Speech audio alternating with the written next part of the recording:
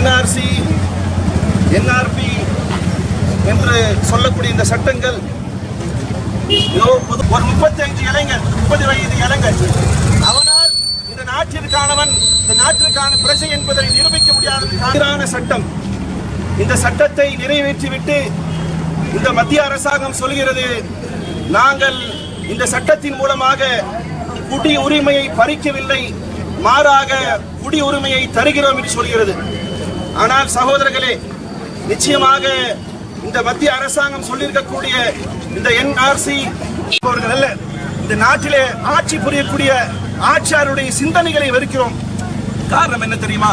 இந்த நாடு என்பது எங்களுடைய முன்னோர்களுடைய ரத்தங்கள் சிந்தனை. சட்டத்தை பொறுத்தமட்டிலும் அவர்கள் சொல்லக்கூடிய வார்த்தை 31 டிசம்பர் 2014 முன்னதாக யாரெல்லாம் இந்த நாட்டிற்கு வந்தார்களோ அவர்களுக்கெல்லாம் இந்த நாட்டுடைய கருப்பு சட்டத்தினால் இந்த நாட்டிலே வாழ்ந்த முகமது சனாவுல்லா என்று சொல்லக்கூடிய ஒதுக்கப்படலாம் என்று நினைக்கிறார்கள் என்று சொல்லக்கூடிய இந்த வாதம் பொய்யானது.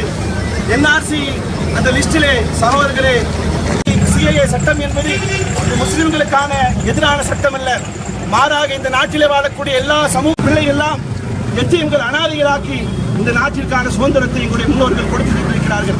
ஆனால் ஏழைகள், இந்த ஏழைகள் 16 லட்சம் பேரிலே முஸ்லிம்கள் எத்தனை சதவீதம் என்று சொன்னால் 5 லட்சம் என்று சொல்கிறார். இதெல்லாம் இருந்தாலும் கூட இந்த நாட்டினுடைய பிரஜை இல்லை அவர் என்று சொல்றார்.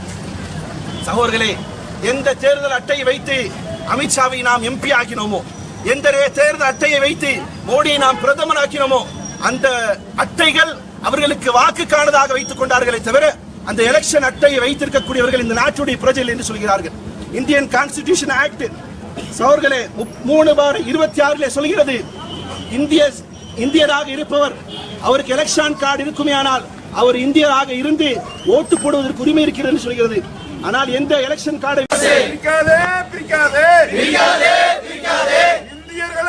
இந்தியர்களை மதங்களாக பிரிக்காதே, இந்தியர்களை மதங்களாக பிரிக்காதே. RSSின் அஜெண்டாவே தரமாட்டோம். RSSின் அஜெண்டாவிற்கு இந்தியாவை கொள்ளாதே.